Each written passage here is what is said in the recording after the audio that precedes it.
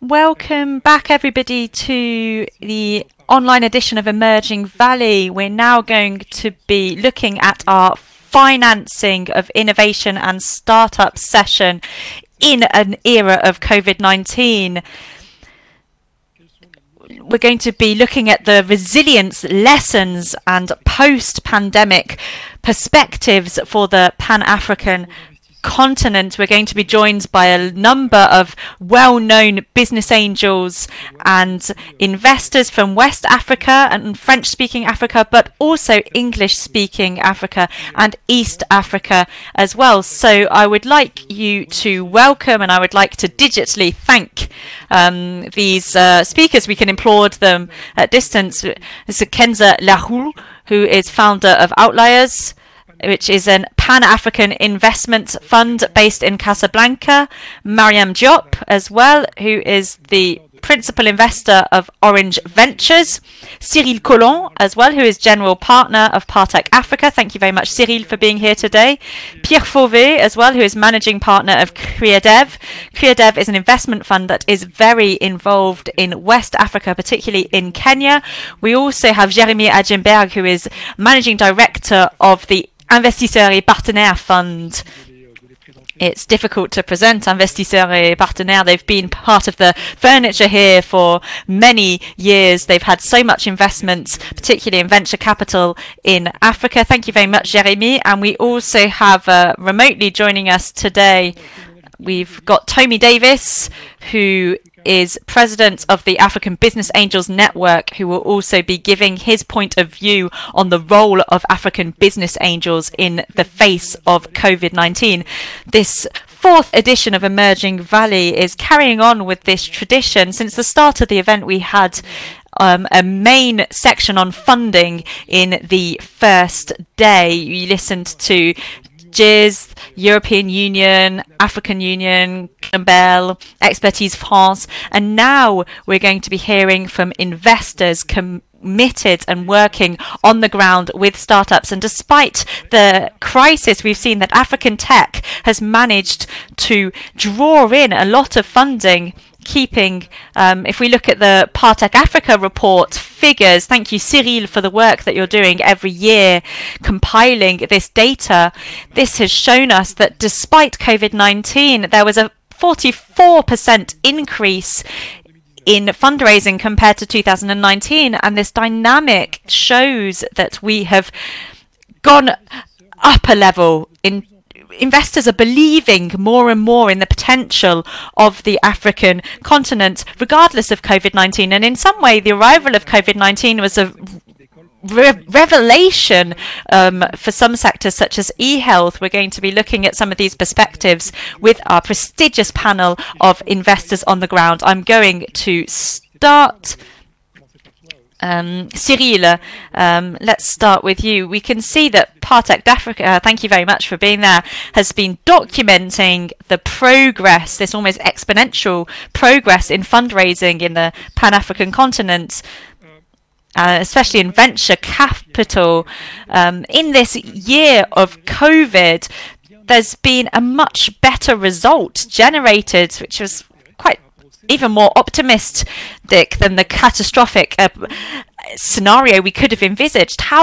Can you explain this African exception, this good result today, when we could have expected a dramatic decline in investment in the African continent? Good afternoon, everybody. Thank you very much. Samir, I'm really delighted to be with you here today. As you reminded us, there were 44% greater transactions. This is huge. This was we've seen an explosion over the past 5 years. It's very extraordinary in a context where other continents are not experiencing this same dynamic. There have been lots of responses to explain this. I think that this year of pandemic has really revealed the huge resilience of our tech partners and stakeholders, their ability to adapt and to build within a difficult context, building companies with a Pan-African mission. And the reality is that international stakeholders, during COVID, we had a record 1.5 tech companies in Africa. Many of them have positioned on the continent last year. I think this is a real validation internationally of the health of our ecosystems here.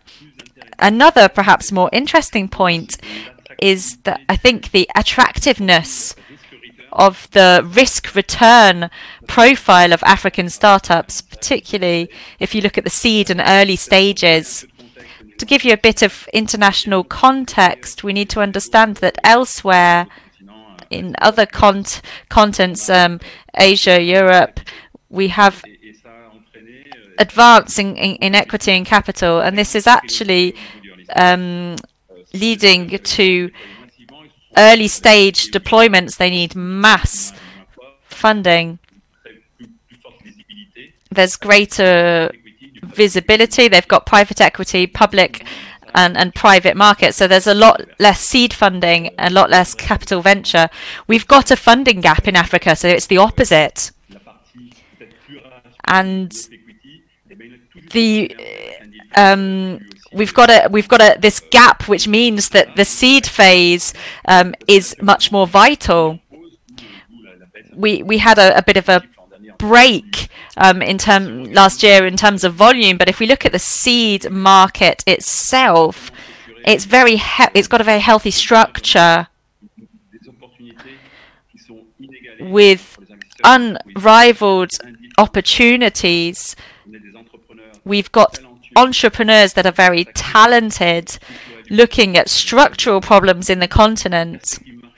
We've got market perspectives that are all more or less uncapped in terms of size across the entire continent. And on the other side, we saw a huge range of creation of utilities, allowing all stakeholders in the chain, from business angels, seed funds or venture funds, finding exit strategies.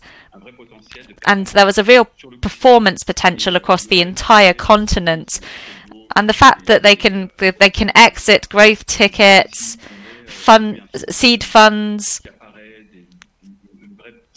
We've got a real M&A strategy here as well, which is allowing them to position themselves. And these are incredibly good indicators for the continent. Last year we had 443 investors positioned in these transactions. This is great. It's not slowing down. So it's great news for us. Thank you very much, Cyril. We can see this resilience, and you've really illustrated that through your figures. This was a reality in the sector. But could we also talk about a COVID effect? If we look at the issue of portfolio, has this impacted portfolios or funds? Have you had to change strategies to get better security? I'm going to go over to you, Kenza Lahlou. You are at the head of Outliers. You've got a Pan-African overview of this.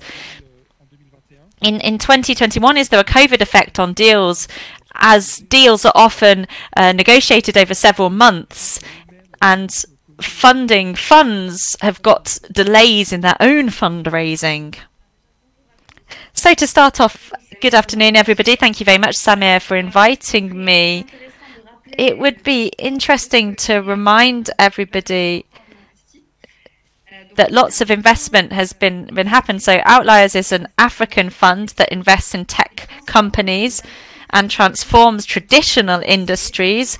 What Cyril was talking about, these fundamental industries such as fintech, logistics, supply chain across 4 main markets, in Morocco, where we're based, but also Egypt, Nigeria, and Kenya. We have a portfolio of 8 companies at the moment, and across the industries that I've mentioned. And for us, it was very reassuring, even positive, to see how the crisis had a positive impact on our company's growth. It depends on the sectors, obviously, but I think that digitalization was promoted and benefited from this crisis, particularly with lockdowns and the fact that we could not move around and access services. So this has pushed the digitalization of big groups and businesses, but also the adoption of new consumer habits. So for e-commerce, but also H-tech that we were talking about, health tech, we're digitalizing the supply chain and logistics, and fintech as well. This is an important sector that was positively impacted. All of these examples show that at the end of the day in Africa, in any case, in some key sectors, the COVID effect was positive. And to come back to your question on the time that it takes to close deals, it was actually accelerated. In our experience, the fact that we did not need to take a flight and meet with people in person, we actually saw that the speed was quicker. Entrepreneurs are making the most of this. In a single day, they can line up multiple calls with different investors located in different regions and close deals a lot more quickly. So I would say that we have a faster pace. We don't have this latency due to travel, and funds are starting to close deals remotely, which means that competition is growing because we have had American funds, Chinese funds, etc., that are starting to invest increasingly without having to travel. And just to finish off with these funding funds, it depends on the type of investment. For DFIs, they have not had any problems with this, generally speaking. They're already secured funds for VC. So there's large investment amounts and over a long period of time. For those that were already ongoing, it has not had any effect on their capacity of investment. I think that overall the picture is very positive. Thank you very much for this testimonial from the ground, Kenza. I see that Mariam Diop is with us now. Mariam, could you say in a few words, you lead in the investments of the Orange Digital Ventures funds. Could you explain what is unique about this structure, what's its DNA, what's its priorities? And then to come back to the COVID crisis now, how has the crisis led you to change your strategies? Thank you very much, Samir, for this invitation. Hello to my colleagues. I'm delighted to see you, even if it is remotely. Orange Ventures is the international fund under the Orange Group. We actively invest in Europe, Israel, America, and we've now successfully started to invest in Africa. During the crisis last year, we announced our spin-off. We became Pilor, an independent fund with $300 million to support international funds. This is an independent fund, but we also have an independent governance in that as well. So for Africa, we have a 50 million envelope to invest in startups on the continent on the basis of a number of criteria: people experiencing fast growth, looking to solve fundamental problems through innovative technologies, and who are led by entrepreneurs. We generally have variable tickets up to 5 million in Series A and B, and the investment themes are generally aligned with the strategic priorities of Orange for the continent: fintech, connectivity, digital solutions, e-health now, and many others. We have a portfolio of around 30 companies at the moment, around 10 of which are operating in Africa. And I will talk later about what we've launched to fund companies through seed funding. The DNA of Orange, as you know, we have a very important place in development of the digital ecosystem in Africa, because telecoms operators have a lot of assets that are essential for startups, distribution networks, APIs, connectivity, payment solutions as well. So this means that we are a vital player for innovation and tech management in Africa, and this puts us at the forefront of digital revolution. This also justifies our motivation to invest in startups. These startups can make the most of all of our assets in order to accelerate their growth, and we give them access to markets across 18 countries in Africa in which Orange is operating. With regard to the health crisis, I'm not going to say what Cyril and Kenza have already said, but I think we should remind you that before the crisis, the world economies, the biggest growth were in Africa, in West Africa. It's around 55%. Tech fundraising increases, and the interest that foreign investors had in continents were factors that showed us that tech and its success had gone much far beyond what we had 5 or 10 years ago. And with the crisis, Africa has been less impacted than Europe and the rest of the world, but the impact on the economy is still significant.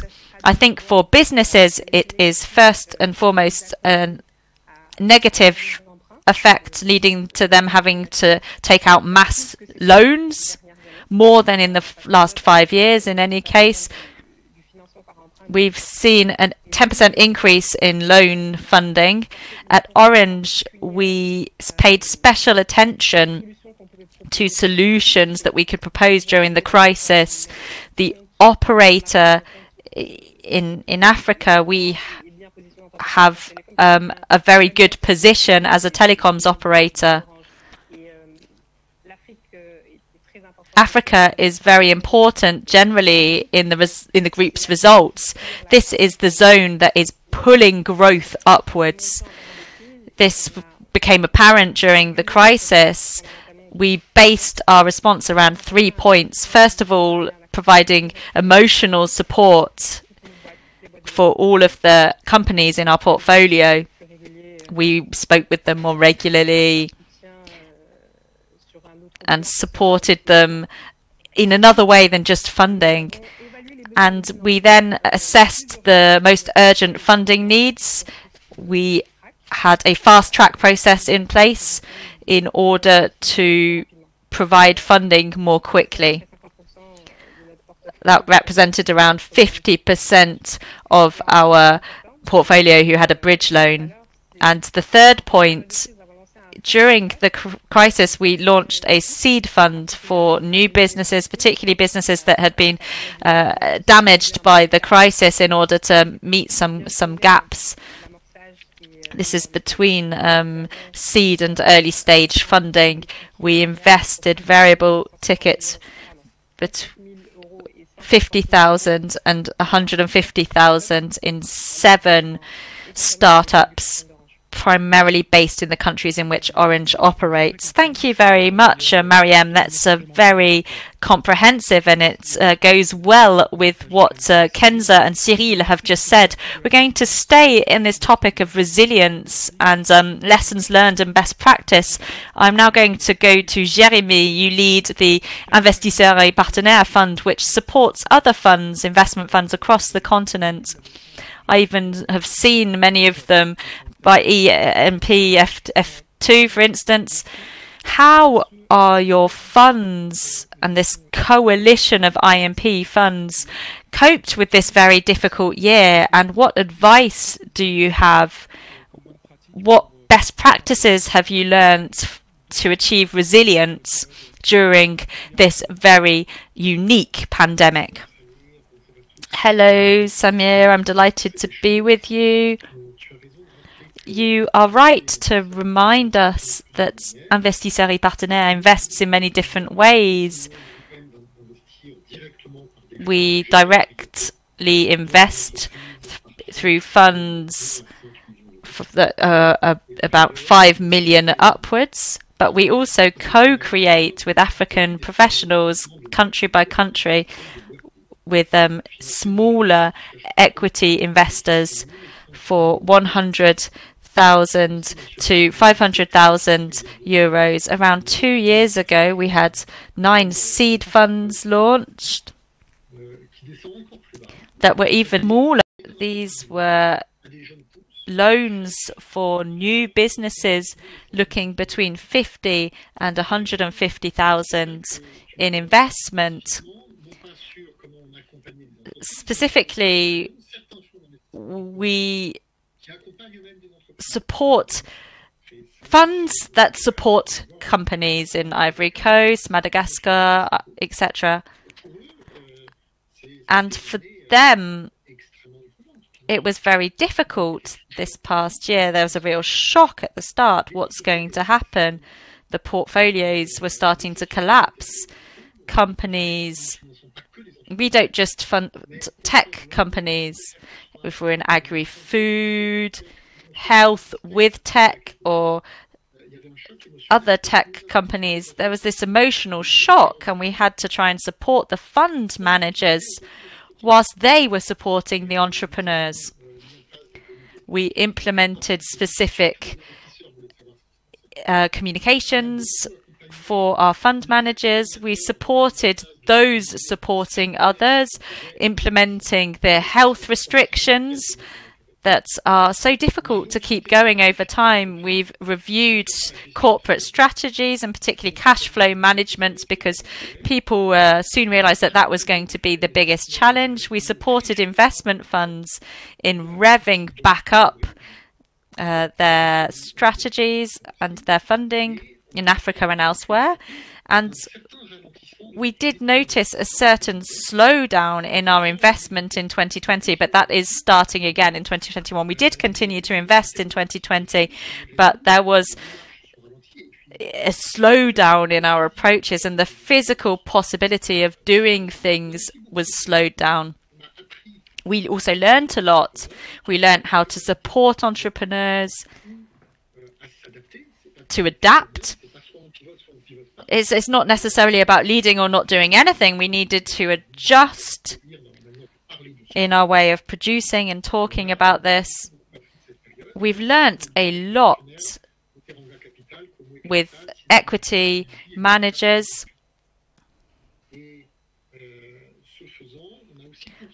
We continued to invest in countries where there is very little investment, and I will come back to that later on. Yes, thank you very much. Later on, we're going to be talking about the geographical distribution of investment. Later, I'm going to go to you now, Pierre Fauvet, Managing Director of CreaDev, which is an investment fund that is very active in East Africa. You're based in Nairobi. You have some amazing success stories, Twigger Food, Spark Schools.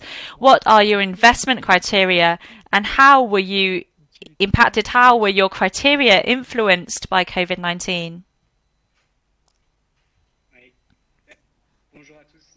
Hello, everybody. Hello, Samir, and thank you very much for this invitation. Congratulations to all of the Emerging Valley organisers for this excellent event. Yes, I'm working out of Nairobi. I hope that the internet connection will be sufficient. We're covering all of sub-Saharan Africa with the same objective as the other CreaDev offices in Shanghai, New York, etc. We want to support entrepreneurs to become champions, billionaires within the ecosystem, alongside Decathlon, Leroy Merlin, etc. All of these brands that you know. In Nairobi, we're at the start of our story. We're trying to create a sort of pyramid with 3 levels. The bottom level will have 10 African startups that are already confirmed, in which we're going to invest between 33 and 30 million, and then other entrepreneurs that are going to go up a level to become Pan-African, where we're going to be investing more time and resources in synergy and equity, between 50 and 100 million per company. And then we want 1 or 2 entrepreneurial adventures that are going to become these billionaire companies with even more support. This is ambitious, but we have time for that. We're working in the long term. We're going to be able to find these pearls and invest in them.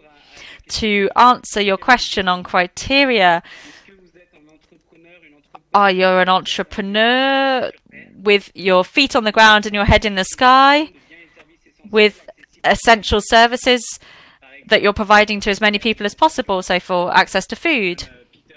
So is Peter and Joe, which is looking at Twigger's excellent growth at the moment, or access to education, like Stacey Bua, looking after Spark schools at the moment, developing innovative teaching for 15,000 students and teachers in South Africa, or access to healthcare, and I will talk about that later. Do you have a team? This is the second question.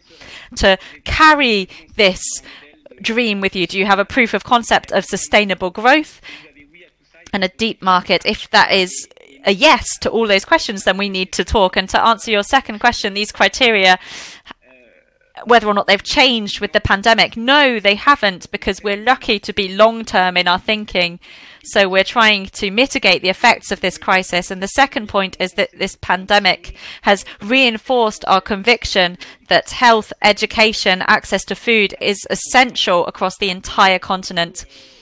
And many here know the figures better. The number of vaccinations, the number of students that have not been able to go to school. In Kenya, we had a whole year, there were 300,000 people in South Africa unable to go to school. We've had a food budget in health, in the daily allowance, which is below 50%. This is huge. We've got a lot of structural issues. Siri was talking earlier about getting behind our champions. I don't think the change is in the criteria, but in the support which we're now giving. At CreaDev, we're trying to provide more support now. In Spark School, the schools were closed, so it's not necessarily easy. But we've been trying to push forward synergies, and I was very impressed by the fact that Peter and Stacey, our entrepreneurs, were able to put in a lot of energy to come out of this crisis. And I know that many of us around the panel here have experienced a similar thing. Your connection was great. So we've been talking about fundraising, and often this is something that's very disincarnate. These are dreams, these are men and women and entrepreneurs, and the success stories that you're talking show the impact that we can have on everyday life. When we're talking about fundraising, we're talking about essential work. I like the Partech Africa report, but behind these figures and these curves, there's impact, there's humans, and this is what brings the real wealth. We can see that you are very passionate, and we can see why you're passionate. It's not about the figures, it's about the impact that you're having on entrepreneurs through the figures. Thank you very much, Pierre. We were able to interview Tommy Davis earlier. I don't think we need to introduce him. I think you all know him, but I'll introduce him for our audience. He is founder of the Africa Business Angels Network, and he's going to answer 3 questions. How business angels have managed this pandemic, what was their role, how startups have been able to rely on business angels across the continent, and we are then going to be able to continue debate. Over to Tommy Davis.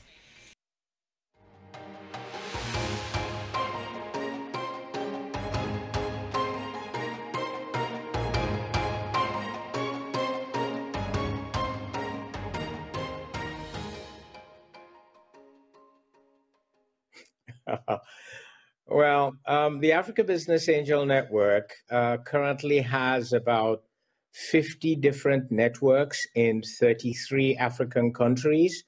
And our investment portfolio by these networks is very, very varied because, as you can imagine, it depends on what part of Africa the network is in. So you have the Anglophone networks in places like Nigeria and Kenya.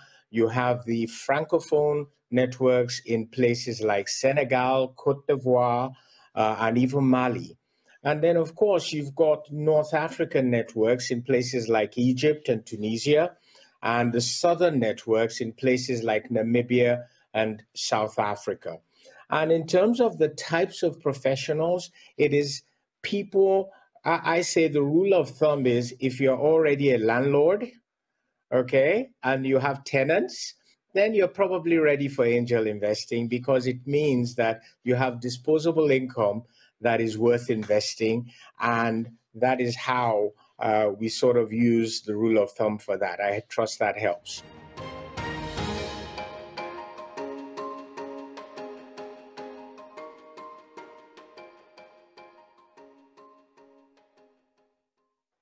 Well, I don't think anybody can actually answer the like for like numbers because VCs are institutional, but we have seen a growth with the Africa Business Angel Network creating with others the Africa Angel Academy, which actually trains angel investors. We're seeing an increasing number of angels. And in terms of trends, what is happening is the good news for us is the entrepreneurs that have exited or sold their companies are becoming angels. So if you look, for example, Inya Boyaji has done Future.Africa, Jason Njoku has done Spark, Bosun Tijani is doing the CC Hub Syndicate, and in Cairo, we've got the Cairo Angels Fund. So we're seeing an increased activity around angel investment from those who have already made money as entrepreneurs on the continent. So that is the major trend we are seeing in angel investing.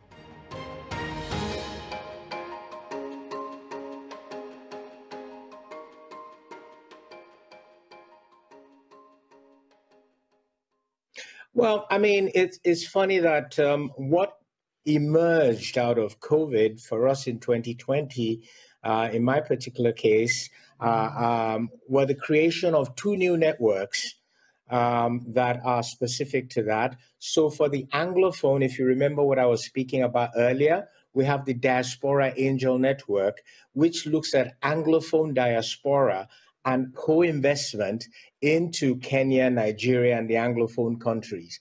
And likewise, funnily enough, out of Paris, by the way, Dan is out of London. Out of Paris, we have the Bridge Angels that is looking at Francophone diaspora, investing in Francophone Africa, so in Tunisia, in Morocco, in Dakar, and Francophone cities in Africa like that. So that's been the Angels' response to COVID, is the expansion of our capability to embrace those in diaspora to increase the amount of capital that angels are able to deploy on the continent.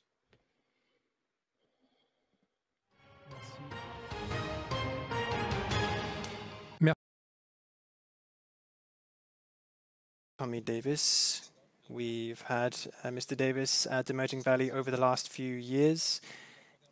So he was unable to be with us here today, but fortunately he was able to record himself answering our questions. So thank you very much, Mr. Tommy Davis. I would like to then move on to talking about the aftermath of COVID. But before doing so, I would like to come back to talking to Jérémy. We have 22 countries in Africa that are sharing over 280 million euros of investment. There is South Africa, Egypt, Kenya, which have many opportunities to attract investors. Is this a basic trend that you think will not change, or do you think that over the years there will be a lot more diversification in terms of investment for French-speaking investors?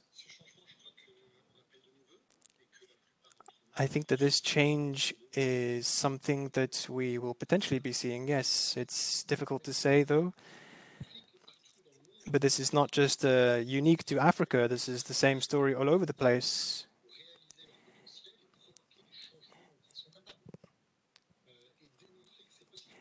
we need to have investors that show that it is possible to continue investing in the context of COVID. So we need to congratulate ourselves that anywhere is growing at the moment, quite frankly, because COVID is making things so difficult. Over the last 10 years, we have seen steady growth in terms of investment. And I think that my colleagues will agree with me when I say that we are very much privileged to be in a position to be able to invest in countries because well, for one thing, we have to not get discouraged by the failures. We need to focus more on the success stories. We are very proud to have so many good partners with us who are in good networks and who will be able to continue financing companies in, for example, Mali. We have young Malian professionals who are even coming back from living overseas, coming back to Mali, and are being the first people to come up with ideas like new Uber-like apps for taxi drivers. It's a very big mission. They like to try and propose good working conditions to their taxi drivers.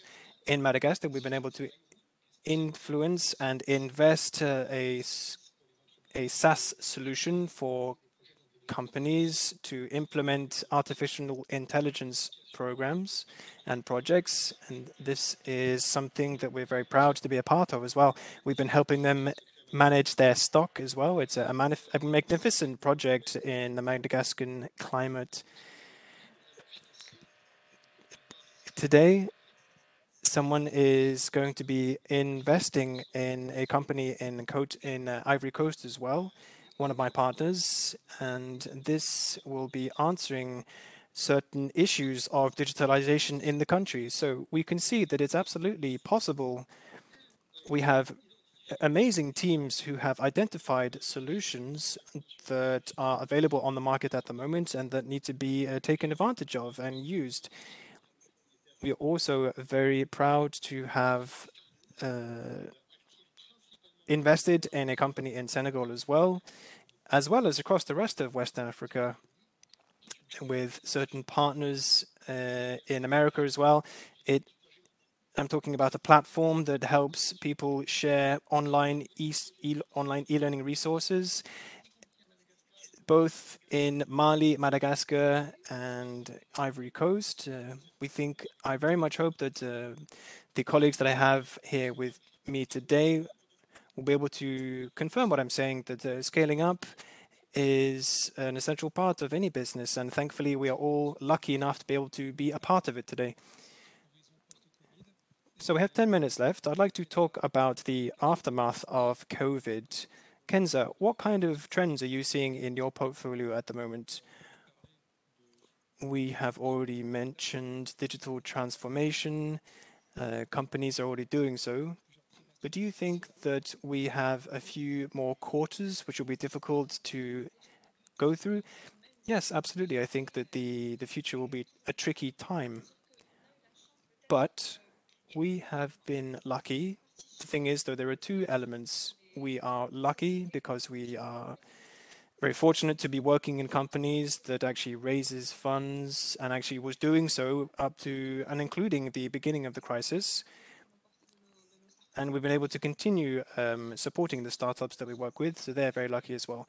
The other aspect of why we are so lucky is that we have continued being able to look at opportunities and the fundamental problems that they resolve. When we have companies that are using technology to transform key sectors with fundamental needs, even before COVID, they actually have not seen their business operations decrease. If anything, it's done the opposite. They've actually accelerated. So that's very poignant.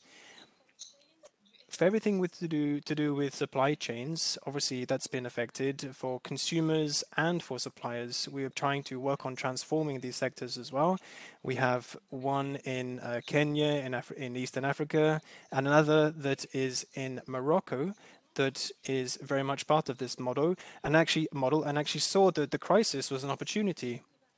Been able to transform their entire supply chain and their value chain, they distribute 80% of the food that is produced locally to local communities. So this is something that is continuing to happen even today. How have local producers responded to this? Well, the amount of merchandise that they're producing has actually exploded. And so the thing is, quite funny, is actually to say that these producers and these companies have actually benefited from the crisis. The other trends that we are seeing are for fintech. For instance, we have an investment in Nigeria in a company called Bamboo that actually helps Nigerians democratize the access to investment. So, for example, with regard to the stock exchange, which has absolutely exploded locally, this has enabled local companies to gain access to much more opportunities than before. This is really an exceptional level of growth, and the number of opportunities that the crisis has created is incredible as well. There is also health tech is another part that we work on. This has actually been positively impacted, seeing as there are a lot more needs to access healthcare online.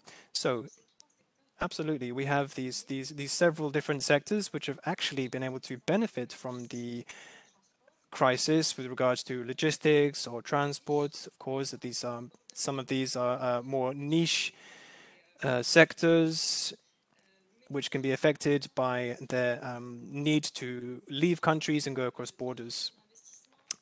I'd like to talk about the rhythm of investors at the moment. In the number of investments that have been made has actually gone up. And this is where we'll be able to see, I think, the trend continuing into 2021. This is something that which we very much hope will be the case. Thank you so much, Kenza. I'd like to come back to what you say by asking the same question to Mariam. And maybe she can tell us about how things are going at Orange. What kind of trends are you seeing at the moment? Do you think that investors are more reluctant to invest in companies? Is this something that you've seen in your portfolio of companies? What can you tell us about that, please? Thank you very much, Samia. Just to complete what Kenza has said, I would say that actually things are pretty much getting back to normal. Obviously, the due diligence that is being done at the moment is all completely linked to the COVID crisis, and this has had an impact on investors, of course. A lot of the investments that are being made at the moment have been impacted very much, but it's more for me, I think, about a question of finding the balance between the social impact that one can have by giving an investment to a company, specifically in Africa. But I think that actually startups in the continent are actually doing fairly well. We have some exceptional examples, such as, okay, the feed has cut off. I'm afraid that the connection has cut off. We can no longer hear the speaker. We're going to move on to the next speaker. Oh, okay, we're back. Okay, the connection is been re-established. What was I saying? You were talking about investments. Yes, I was talking about the Yoko example. We have some exceptional examples that have managed to ride the wave of the crisis very, very well. Yoko have really been extremely resilient, and that's helped them recover 80% of their income that they lost during the crisis, certainly at the end of last year. And now they've actually been able to bounce back and get to a similar level of income that they were having this time last year, even beforehand. So we have managed to focus on the most resilient startups, those who have real needs in Africa. And but the thing is, unfortunately, there are some startup companies that have not been able to bounce back just as well. They've not been able to have the same kind of results as Yoko. We have health sector, agri-tech, fintech as well. Some of these sectors with startups in have not necessarily been as successful, but I'm just going to come back to what Jeremy was saying earlier on. Apart from Egypt, Nigeria, and South Africa, which have very developed markets for startups, I would say that I actually agree with what Jeremy was saying. There is a way for markets to grow and to internationalize, to provide opportunities to local stakeholders. 2021 has shown that investors still have a very large appetite and they want to continue investing. I'm going to ask one more question to Cyril and Pierre. In just 1 minute, could you please tell us about the COVID and how it has potentially strengthened the impact of investment for African startups? In just 1 minute, could you wrap up, please? In 1 minute, well, that's going to be tricky. So the first thing I would say is that, yes, bouncing back, well, we have invested in essential businesses such as access to food. This has been embodied by the company Twiga, as well as in the retail sector. We've been seeing that users are actually consuming differently. Access to education is another sector as well, but we need to be careful of this because it is just so important now with the closure of schools. I would say that, well, I don't know if I would agree with the fact that investments have necessarily been strengthened by the COVID crisis. I think that obviously it's had a big impact on the willingness of investors to part with their money. Of course, there's going to be an impact, but I don't think that it would necessarily is necessarily going to continue once the COVID crisis has passed. I would say that it's important to really emphasize the resilience of business models. It's tricky though, because you need to trade off between finding the winning combination for everyone. Thank you very much, Pierre. Finally, over to Cyril to wrap up this session. In your opinion, for Partech and your vision on a day-to-day basis, do you think that we are already bouncing back, or do you think that we need to wait a bit longer? Well, in my opinion, I absolutely think that we are already bouncing back. I'm very optimistic about 2021. The beginning of 2021 has been very strong. We've had very good results. I would say that actually, in a way, the COVID crisis has been a kind of break during which we've been able to go back and look at the strategies that we've been implementing over the last few years. And now we have managed to come to some conclusions about how we're going to continue investing in the future. And we're doing this more than ever, more than we ever have done so in the past few years, when we might not necessarily have had enough time. We're looking at global markets. It strengthened people's willingness to work together. It strengthened solidarity. We have good numbers. We've had good figures that are very coherent. That are showing us that actually we're having a very good start to the year. I would also say that we haven't actually had any mega deals so far on the market in 2021. But in the past few years, we've had 3 mega deals with millions and millions of euros that have been invested. These 3 mega deals, I can't go into too many details about them, but it's a very good sign in any case. For certain sectors, we see that they're actually doing very well, specifically for agri-tech and food processing. We have overall 80 million euros that are being invested in agri-tech. Nigeria is still the epicenter with an DNA that is very much focused on fintech. They have a good level of financial services and lots of companies that are very much involved in the sector. Egypt is still around, is still a big player in the Francophone part of Africa. That's something which is quite interesting and something that was actually being emulated in Morocco and Tunisia. Just to wrap up, I would like to give an example for Partech Africa. At the moment, we are looking at 4 new companies that we want to integrate into our portfolio. I think that by the end of April, we would have sealed these deals. And so you can see that we're actually still being very active, even despite the context. So the dynamics are there. The energy and the motivation and the willingness are there too. So I'm very optimistic about the rest of the year. And I think that the dynamic that we've already seen in 2019 and 2020 will not be too damaged or too influenced, impacted by COVID. I think that we're going to bounce back, and we're already doing so. Well, that's great to hear. I'm so glad. Thank you very much, Mr. Cyril Collomb.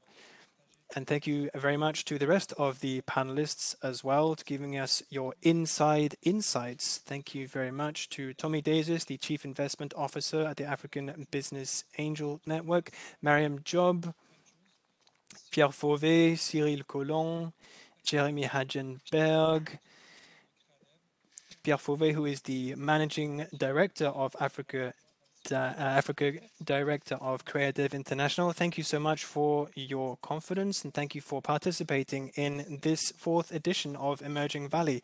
Your testimonials are absolutely paramount to giving us an inside look into how the situation really is in Africa. Thank you very much.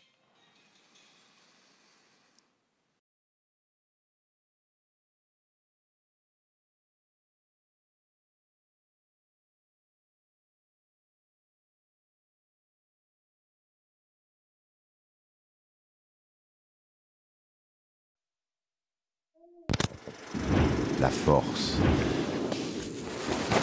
l'énergie, la lumière,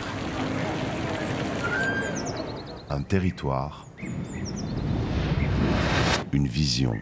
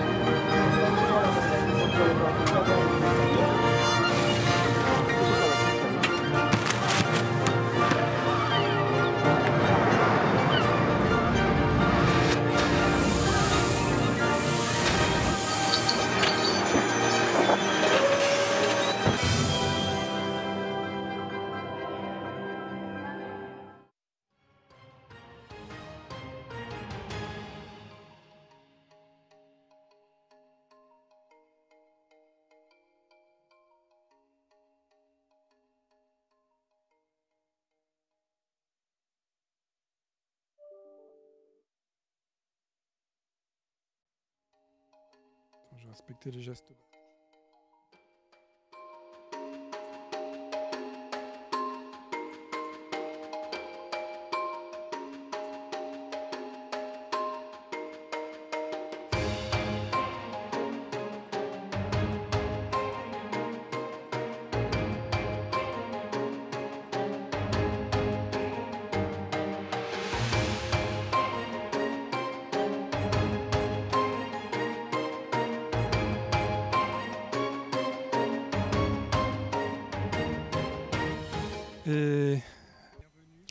Welcome to those of you joining us. It is a pleasure to be able to talk with all different stakeholders from the ecosystem on the future relationships between Africa and Europe through digital technologies.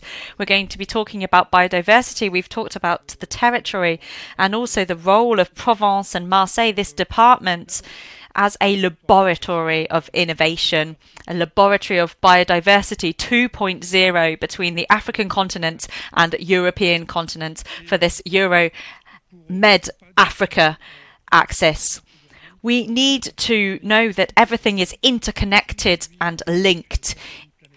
We're facing a global pandemic at the moment with economic and health impacts many studies have told us that this is because of a disconnect between nature and ourselves with this zoonosis, these animal-based illnesses. The contact with humans and ecology means that an increasing number of pandemics are likely to come in the future and are going to be very likely in the coming decades.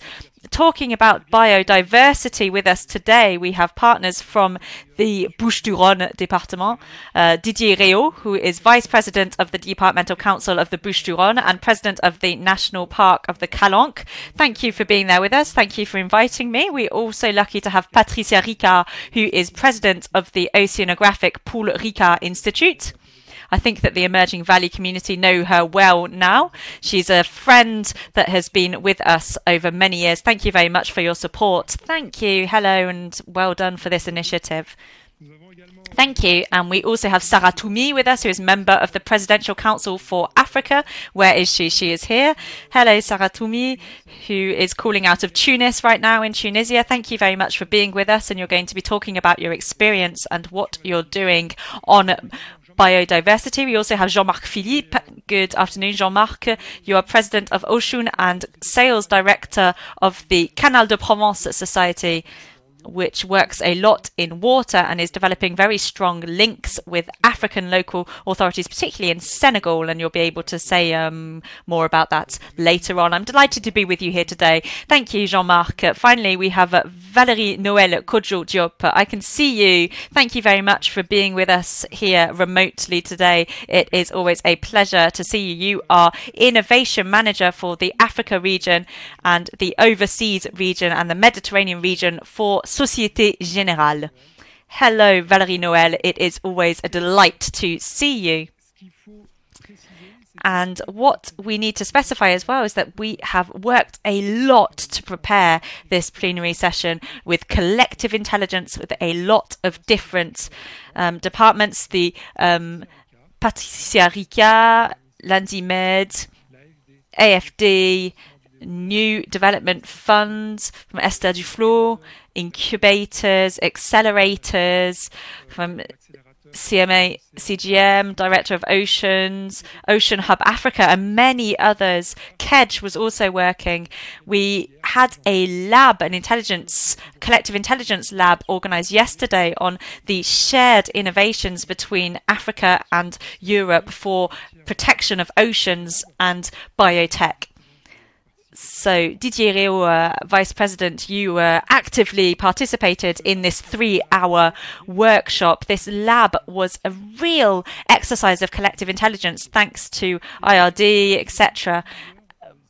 And there were a lot of major ideas that came out of this in how to strengthen cooperation between startups, local authorities, support from incubators, and how to put that into practice here in Marseille. Marseille is going to have the IUCN Nature Congress and the next summit of the two shores. So I'm going to ask Didier Réau, after bringing together all these stakeholders, what does the Bouches-du-Rhône department have in order to promote this lobbying? What are the main lessons that you've learned? Why did you have this shared reflection with all these different European, Mediterranean and African stakeholders?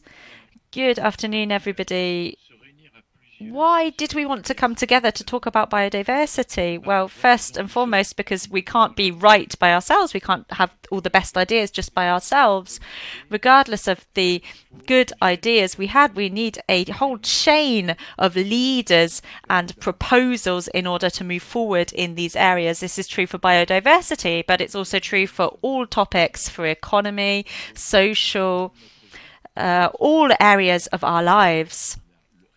And I think that the title itself, Collective Intelligence Lab, reveals what we did.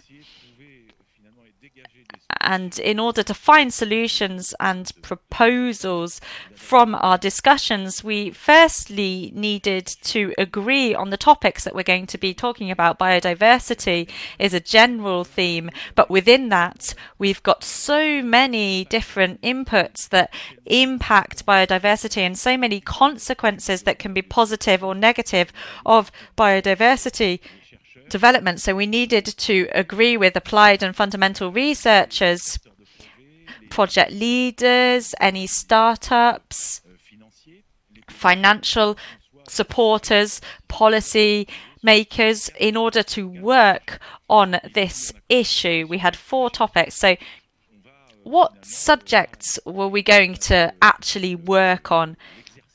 When we did our exercise, our digital post-it notes, if you like, we found 9. So we had to choose 4 topics. We voted. And I think that we were all aware of the importance of these 4 topics. And we were all able to work on them at their own individual levels. In the Bouches-du-Rhône département, there's this Mediterranean coastline. We see Africa, and we can see the Marseille capital there. There's a real relationship between Marseille, Provence, and all African countries. The département is able to work with Africa because of this. And for biodiversity as well, this is the number one, the first department to have 30% of Provençal territory to be natural areas. We've got a large regional park. We've got the Calanque. We've got the biggest lagoon in Europe. And we're trying to renature that lagoon at the moment, the Étang de Berre. It's a very rich area in terms of biodiversity in the land and marine areas. So we can provide experience as managers of natural spaces with the Conservatoire du Littoral to show how we work. Perhaps we're not perfect, but we have experience that is majoritarily positive, and we are able to export that, if you like. We can export the little intelligence that we have. I don't know if you have little intelligence, but in any case, you're going to be coming back later to reveal which 4 topics you worked on. But we're talking about this lagoon. We have our friend from Abidjan who is joining us, Ange Balma, who had connection problems. Ange Balma, who's founder of Cinelux, which is a great startup in clean tech, and is setting up a great business close to the camp here in Aix-en-Provence. And Ange, I hope that this time your connection will be good. We're going to hand over to you later on. We're going to try and solve these connection problems. I'm going to go over to Sarah Toumi. You're in Tunis, in Tunisia at the moment. You were present in this lab. What did you learn from that? And why is it really important, in your opinion, to have this overarching approach? You are very involved you're in the MEIO with the 2030 Mediterranean approach. You think that you need to change approach. We need to have coalitions of stakeholders. Could you tell us a little bit more about that in 5 minutes, if possible? Yes, of course. Thank you very much, Samir. Hello, everybody. So yes, I attended this collective intelligence lab yesterday. Startups, innovators, researchers, small and medium enterprises, banks, funding organizations, local authorities. Everybody was represented in this laboratory where we talked for 3 hours. Everybody was very motivated, because we are all aware of the fact that nobody has the solution to solve environmental problems in the Mediterranean or anywhere else in the world. What we need today is to create synergies between stakeholders. What was very interesting after this lab was to see the expectations and the contributions that everybody had.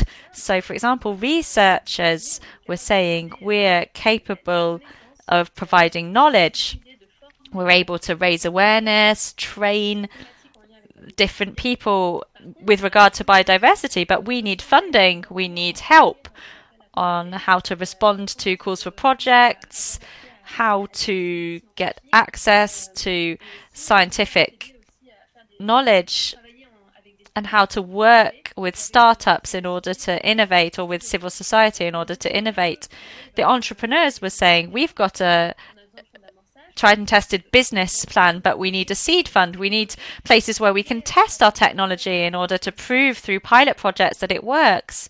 And on that basis, they would be able to get funding in order to scale up. That's the real challenge. We need to accelerate the scale up of all of these technologies that exist across the Mediterranean in many different places. And the funders were saying, we can provide funding, but we need training, we need awareness raising, we need support. So it was very interesting, and it shows that there are very complementary needs. And by implementing these discussion between these different stakeholders, we're able to provide proposals, as Didier was saying just now, that are solutions that could change the game with regard to Mediterranean biodiversity. Thank you very much, Sarah. I know that you are following that very closely through the Presidential Council for Africa, rethinking the relationship between France and Africa. We're going to come back to this coalition later, but I would like to talk to Valérie Noël now. Valérie Noël, you are really in innovation and disruptive technology at the moment. You're carrying this topic of innovation with others within a large corporate, Société Générale. We often hear that there's not enough dialogue between corporates, researchers and policymakers, local authorities. What did you learn from this lab, and what did it teach you? If you think that Société Générale, perhaps you'll be able to tell us more about this. But Société Générale wants to be mobilized increasingly in this field of biodiversity, not just in Mediterranean, but to see the Mediterranean as a laboratory where they could explore aspects that could be duplicated elsewhere. Thank you very much, Samir. I found this laboratory very interesting, firstly in its approach. We can't do things by ourselves, as you were saying. I think there's a lot of value in working in partnership together, in getting people involved, our stakeholders, and I think that that's very important, and that's what brings us together. And this is how we work with the Société Générale. We have Grow with Africa program. I think that Société Générale is very present in Africa, and our number one mission is to support sustainable development in this country. So there's the Grow with Africa company, and the with here is very meaningful. It's inclusive through partnerships. And what's very interesting is that we've extended this approach of Grow with Africa to different sectors. We work a lot on sustainability, but biodiversity is a crucial aspect within that. This group developed a different approach to what we had previously, which was more about supporting big companies. Here we want to have more inclusive approach that is perhaps more daring, with greater impact. We want to have a very local presence in order to better embody what we are wanting to do. What I can say is that in terms of the support that we can offer to these green businesses, if I could call them that, we have that La Maison des PME, the House of SMEs, which provides advice and support for new businesses working in biodiversity or other aspects in Africa. We also have hubs in Ivory Coast with structured funding bodies, working through partnerships with development banks such as Proparco, AFD, BA, the African Development Bank, in order to go further in what we can do in terms of green funding, and that is crucial. What we're also trying to develop in a bit more of a daring way, if I could say, is an impact-based approach. When we see an opportunity, we want to see the impacts that has, and we want to monetize the impact in order to make a project more bankable, if you like, in order to use traditional banking technology in order to attract other private investors. So these are these innovative structures that allow us to go further in our commitment to biodiversity. You were also talking a lot about what this lab taught us. I have the ambition to support African startups with all of our systems that we've had in place through Green Bomb, Blue Bomb, right down to the smallest businesses, the startups. For biodiversity, we're talking about oceans here.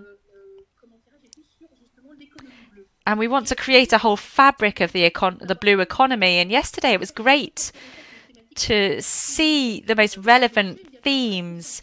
There was a real consensus found around aquaculture, which was a reality for the Mediterranean Sea, but also in other countries in sub-Saharan Africa. And also for circular economy, recycling, etc. So I found confirmation within that. And we need innovation within this. I think that the Mediterranean could be a kind of proof of concept for this, which would help us to develop solutions which could then be scaled up across the African continent, which we could incorporate within Société Générale, working with partners like business angels, Fabric City, perhaps ourselves as well, in a form of blended finance in order to support these new businesses with the solutions that they're proposing, such as aquaculture and plastics recycling within the blue economy. That's what I wanted to share with you, Samia. Thank you very much. I'll come back to you later. So Société Générale wants to organize an oceans hackathon. Why couldn't Marseille and the Mediterranean be a laboratory for this hackathon? A dynamic was launched yesterday, in any case, with a shared observation. Operators are looking to get involved. Société Générale, we can see the Presidential Council for Africa, private institutions and companies like the Oceanographic Paul Ricard Institute, the Canal de Provence. I'm going to go back to you now, Valérie Noël. You embody the foundation and the institute here. What did you learn yesterday during this lab? Were you impressed by a South African incubator? And have you identified any shared difficulties in Mediterranean and Africa that we could launch initiatives like a hackathon? People always say that the Mediterranean is a model ocean for the marine environment and human interactions. It's a very small laboratory. You're talking earlier about the link between mankind and seas. The Mediterranean is especially rich in biodiversity, but it's suffering a lot from the pressure of human activity. So if we're able to implement aspects in the Mediterranean with nature-based solutions or community-driven project, this could be then transferred elsewhere. I was very happy yesterday in this laboratory to see, like Sarah was saying, that people are starting to understand what their role is. And we're going to be able to accelerate that together. But we should not forget that the big challenges of looking after the environment is an urgent matter, and it's very complex. So we're going to need digital acceleration in order to build demonstrators, to train the teachers in this, find public-private funding.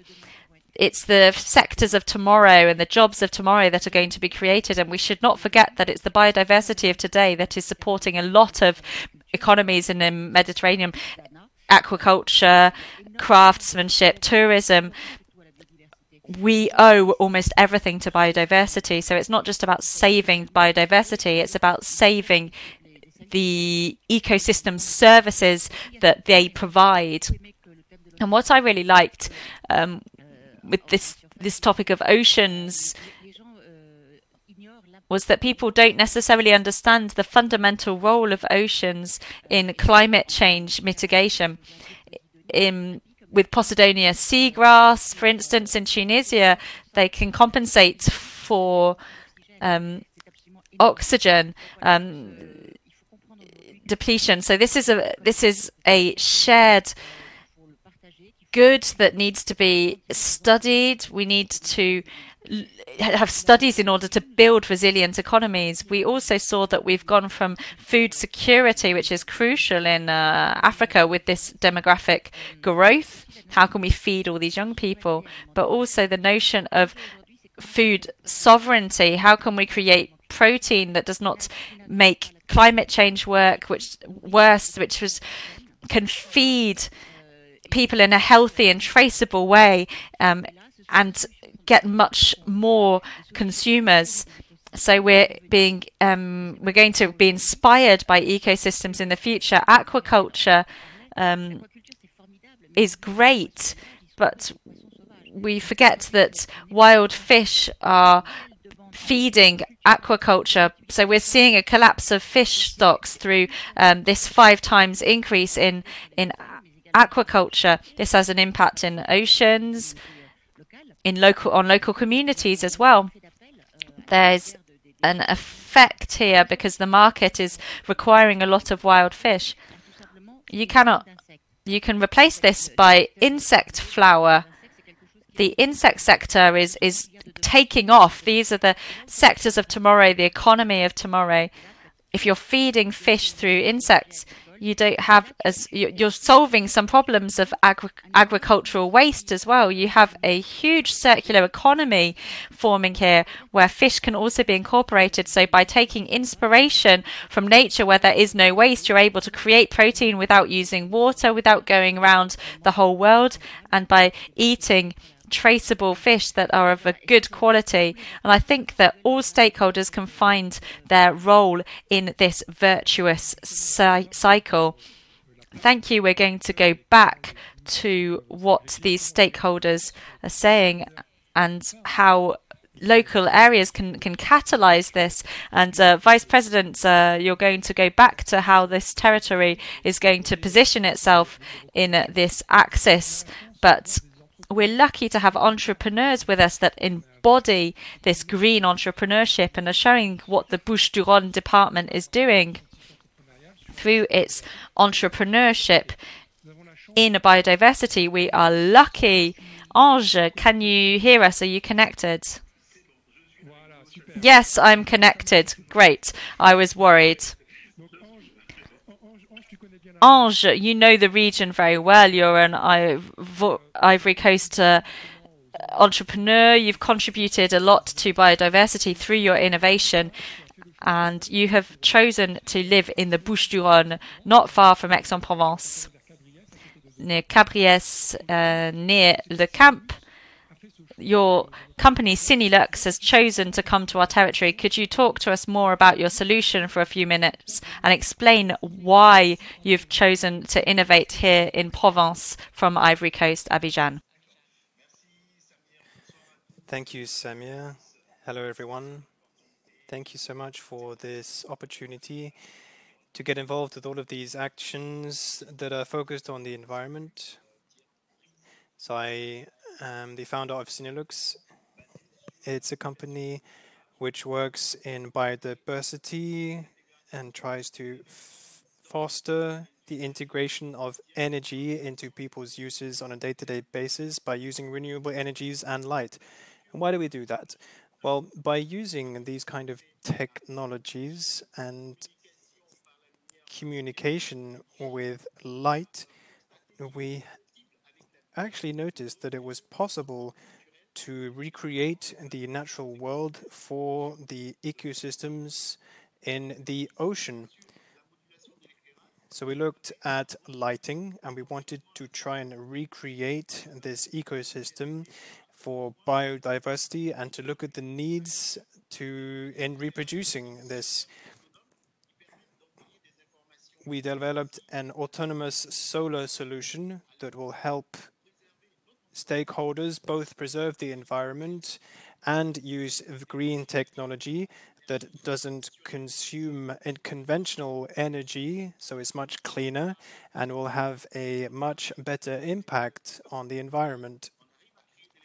We're able to generate energy, transfer skills, and use energy capturers, solar panels, and all of the activities that we have that are based around carbon impact have helped us to measure our actions that have a, shall we say, positive impact on the environment. So by using these energy capturers and these specific tools, we have been able to measure the impact that carbon has had, and specifically the carbon that we use during our own operations, as well as gas and unmanaged fishing have actually had on the environment. So that is why we have decided to set up in the Provence Metropole, and we have developed and implemented solutions with the local metropolises, and we've been using the knowledge of local entrepreneurs as well. Thank you so much for this testimonial. It's very inspiring. It's you're a great a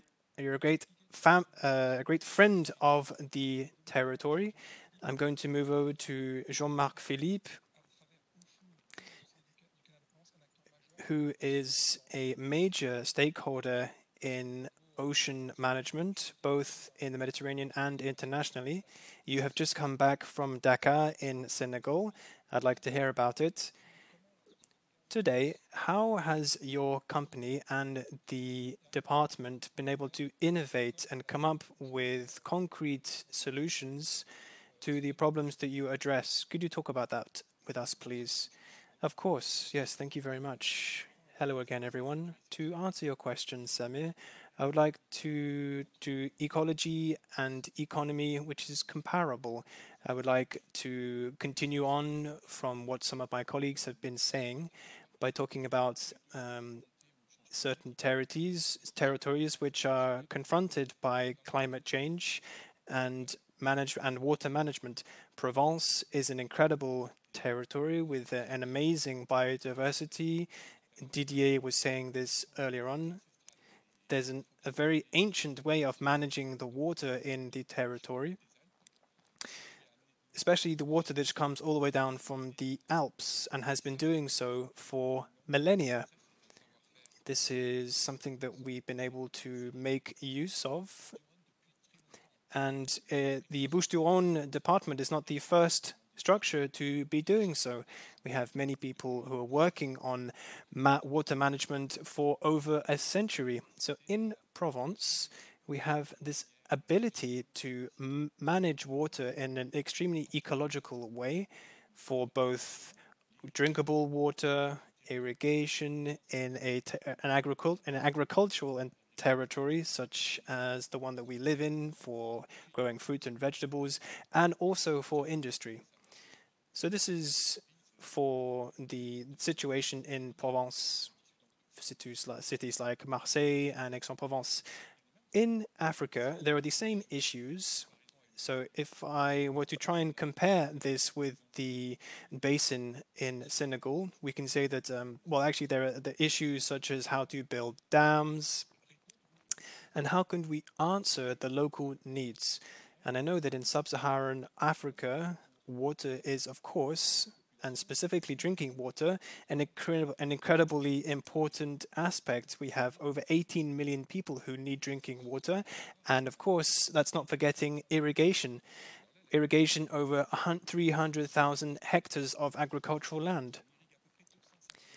Because in Provence, we irrigate almost 250,000 hectares of agricultural land. So we actually have a similar surface area of agricultural land that we need to manage. So both sides of the Mediterranean are actually setting up certain tools to better manage the flow of water, to then be able to irrigate agricultural land and ensure the territories are self-sufficient for their water needs. As I mentioned earlier, I'd like to talk about drinkable water. Well, Marseille is a great example across the whole world. We have experienced terrible plagues in the past, and we managed to get past them. So this is exactly what we need for our African partners. What interests me in Africa is the rural aspect. The issues in rural areas are huge. There is a great deal of wealth and development ability, which is incredibly large, and we need to be able to manage the resources effectively. In Provence, we were able to export the Auchan model thanks to, for example, SNEF, which is one of our partners, as well as several different SMEs. And we've been able to bring drinking water to people who need it. We've been able to go and gather water, make it drinkable, and then bring it to the end users. If we looked at the north area of Burkina Faso, it's not the same picture, of course. Drinking water is more difficult to manage, and we need to have good pilot projects in place with local stakeholders who are managing them to ensure that drinking water is available for the local population. So, to build a bridge, if you like, between Marseille and Burkina Faso, digital technology and digital tools are an essential part of managing water. And I very much like the projects which pilot irrigation. We have local products such as pistachios and almonds, which are grown in Burkina Faso and Cameroon. And this production, shall we say, actually manages to feed local populations and provide jobs as well. So that's great. Thank you so much, Jean-Marc. We're very much talking about green entrepreneurs at the moment. Valérie Noël, you have been managing innovation for alternative bunkers. How can you finance and support this type of project? We heard Ange Balmar talk about his company. In Côte d'Ivoire, in Ivory Coast these days, they want to try and co-construct projects with Provence, just like the type of projects that Jean-Marc has mentioned. Ocean is looking at implementing projects between Provence and Senegal, and they need corporate partners to do so. So how can the Société Générale position itself on this type of project, please? Thank you for the question. As I was saying earlier on, for this kind of project, which is kind of in biodiversity, I would say that we have a wide range of tools and support tools and finance tools that we have available to us. Our network works in 8 different jurisdictions, and I think that it's very important to incorporate all of these type of tools in these type of projects with the entrepreneurs that we're dealing with, because this type of support that comes from local councils, as I've been part of them in the past, can really make a huge impact and really greatly influence SMEs. I think this is an extremely important aspect of the issue. We have also decided to allocate certain percentage of our activity to supporting SMEs. As I was saying earlier on as well, sometimes funding and opportunities can be difficult to apprehend with the classical tools. Investors might think that the sectors are too high risk, for example, and as I was saying earlier on, it's impossible to do anything by oneself. We need to have partnerships with the right people to enable these structures to improve their operations.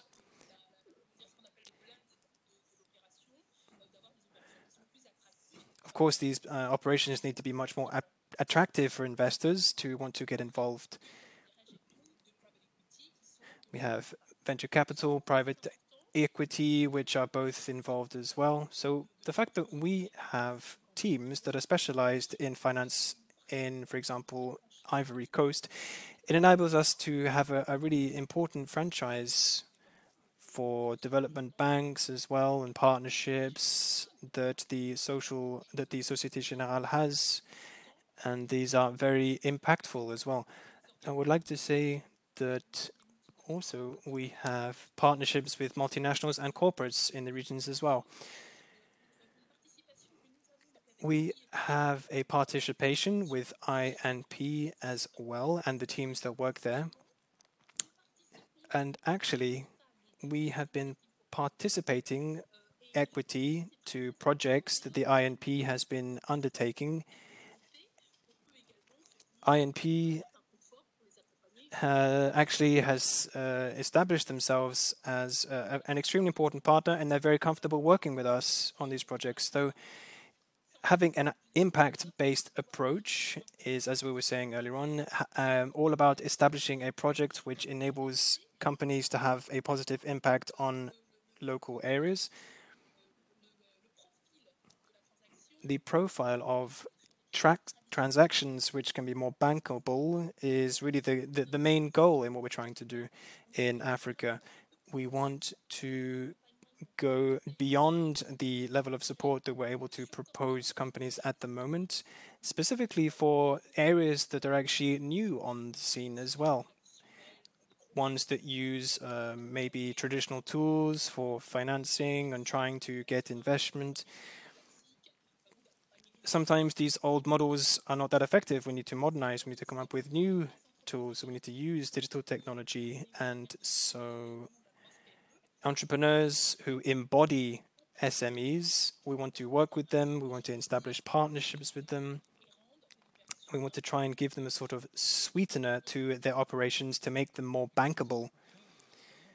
Yeah, that's very clear. Thank you very much. I think that Auchan has also been supported by banking investment and banking finance in the past, as Auchan or Cinelux really represent the new financing mechanisms. I'd like to talk about the question of the biodiversity laboratoire that the Provence area has implemented.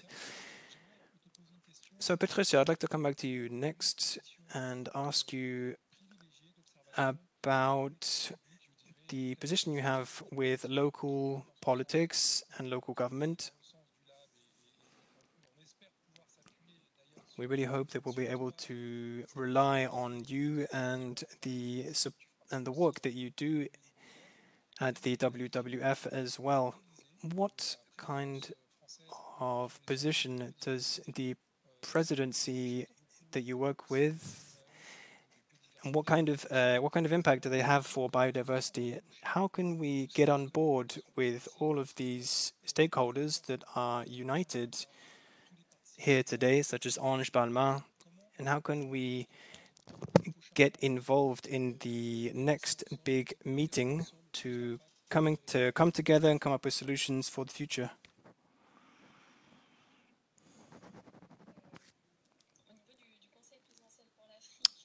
So with regards to the Presidential Council for Africa, our role since 2017 has been to represent the public across many different topics.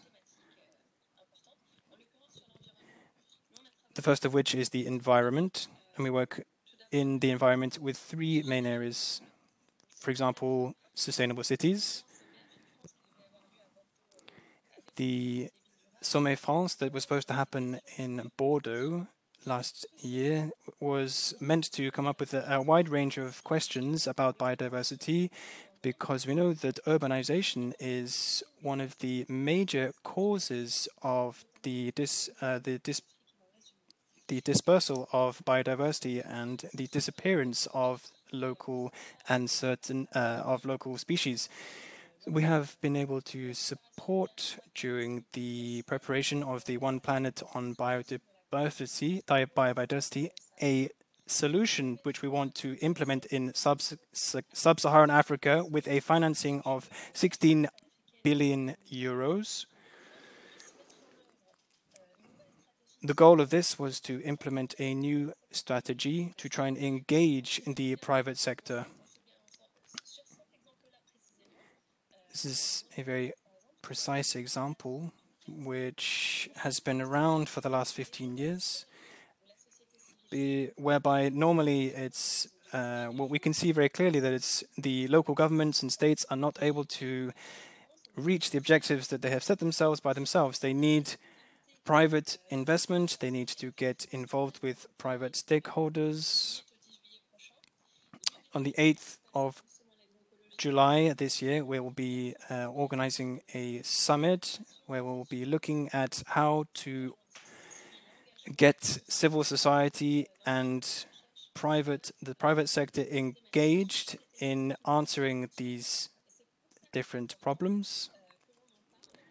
And it's very important for us to discuss all of these issues together,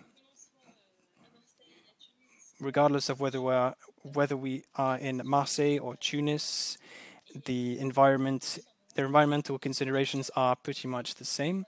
As we're in the Mediterranean, I would like to underline the importance of the plan that brings together four main topics and is presided over by Karim Amelal, who is the president of the Mediterranean Fund.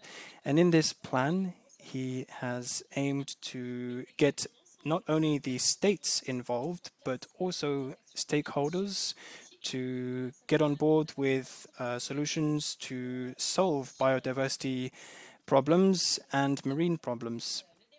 By 2030, the development of sustainable fishing is an important key factor as well to put an end to industrial fishing that is very damaging to the environment. When we talk about fishing, we can very clearly see the link between biodiversity and the economy. In Tunisia, fishing represents 13% of the GDP. So when we have 13% of the economy which collapses, that's something we really need to address. We need to preserve the local resources and ensure that we continue working on things like recycling plastic waste, where we have 29 million tons of plastic just in the Tunisian Ocean that is thrown into the sea and needs to be recycled. We need to continue working on fighting climate change and making people aware of how important it is to protect and preserve our oceans. These are the main topics of the Presidential Council for Europe, its main highlights and its main priorities. So the 8th to the 10th of July in Montpellier, we hope to come up with some solutions to the problems in the projects that we have undertaken, and we hope that we'll have some good results. Yes, and we hope that as well, and perhaps with Société Générale, why not? We could all work together. And Patricia and Jean-Marc, I think that now we have a way of positioning the territory here. All stakeholders can contribute to this objective. And before moving back, handing back over to you, Patricia, I think it's important to hear Ange-Frédéric Belma, the model, the role as a role model that you have at the moment. How can we inspire others? How can we support and accelerate the emergence of 10, 20, 30, 100 of the next Cinelux in Africa, that people who will follow in your footsteps and develop Euro-African startups that will be shared between the two continents? Thank you very much, Samir. I think that's what we started. Our main purpose was to inspire entrepreneurs. We know that between the capacity and resilience of the entrepreneur, that's what will make the difference. Faced with COVID, faced with all the economic and financial consequences of that, we remained resilient. And we can encourage future generations of entrepreneurs by supporting them, being alongside them, sharing the experience that we had through our life as entrepreneurs, and also being there for them, providing them with this technological building block, but also a human building block that we have through initiatives such as Emerging Valley, where we've been able to get into contact with investors, partners, and perhaps even move to Provence, simply because there was this desire to create things. And I think that this desire needs to go well beyond words. We need concrete actions. We need funding.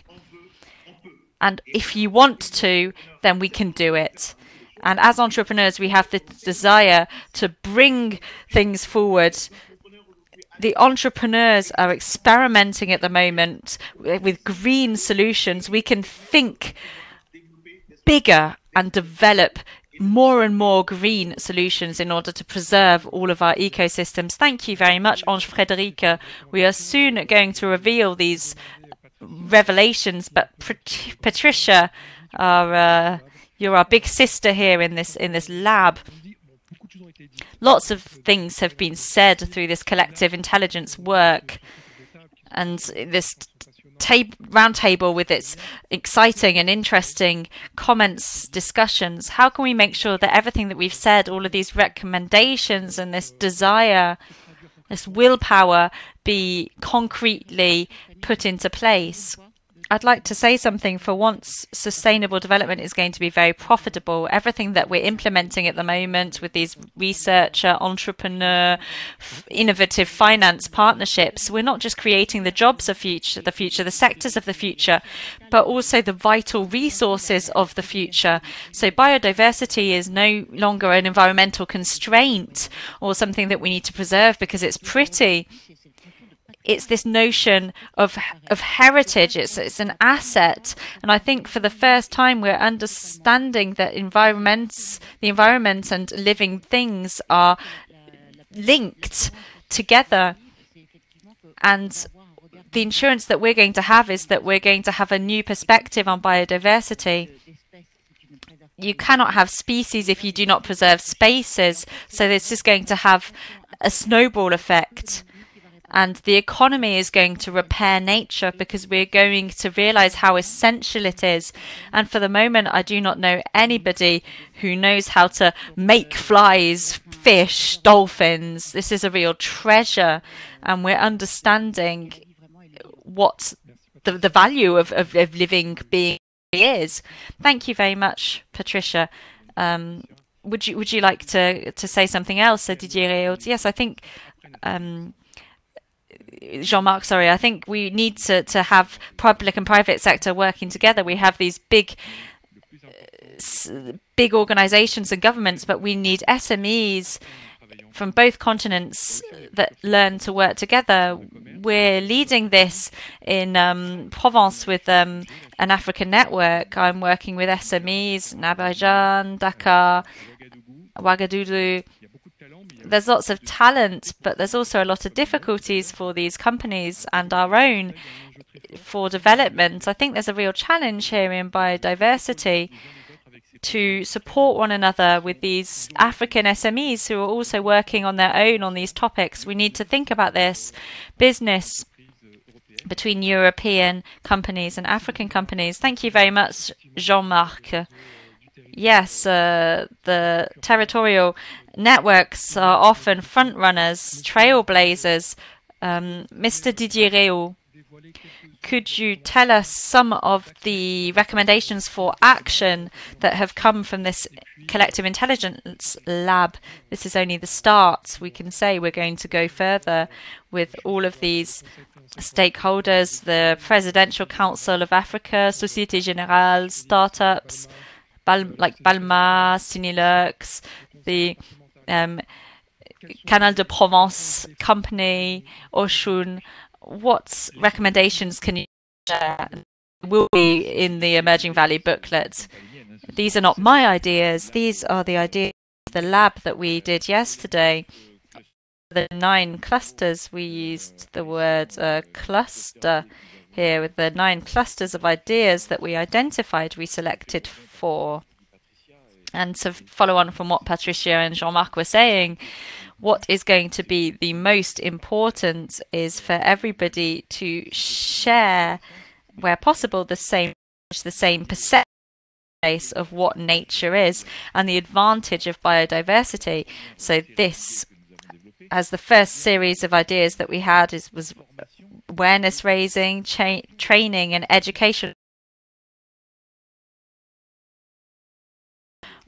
or school children, but we needed identified audience leaders, project leaders, business managers, non-profits, or perhaps mayors of local authorities here in Provence, but also in African countries who also need awareness raising for systems to preserve the nature and biodiversity. This was the first piece of information that we identified. The second aspect was a cluster on impact targeting biodiversity. So this was about the creation of marine protected areas and the development of these areas, but also insisting on the fact that a marine protected area is not just about identifying it and hoping that it will be okay. There's resources that need to be implemented, human resources, knowledge, which require intelligence. And then we're back on this topic of needing researchers and also data acquisition. We were talking about that earlier. The third cluster was the impact of sustainable fishing and the preservation of maritime ecosystems, which included all activities, particularly industrial fishing and overfishing, maritime transport, shipping, and the negative impact that can have on our oceans, particularly in the Mediterranean. And also Patricia was talking about this earlier, the Posidonian seagrass, which is impacted by yachting and cruise ships. So thank you for the decrees that have been implemented in the Mediterranean to make sure that larger yachts are not able to go close to the coastlines. This is because local authorities and the state have wanted to implement something across the entire Mediterranean coastline. We now have a local procedure as well for the calanque. In Provence, we have its own mooring regulations. So the state is also a way of bringing about change, and we often criticize, but they can bring about good change as well. The last cluster was responsible consumption and production. This comes back to what we were talking about short economic circuits, and we want sustainable development in areas like Sarah was saying, not just for production, which can create jobs, but also to have sustainable consumption for part of the population. Here in Provence and more generally in Europe, we are starting to understand our mistakes in this field. We're starting to see how we could change our behavior that we've had for many years. I think all French and Mediterranean territories have realized that the COVID-19 crisis has accelerated this awareness.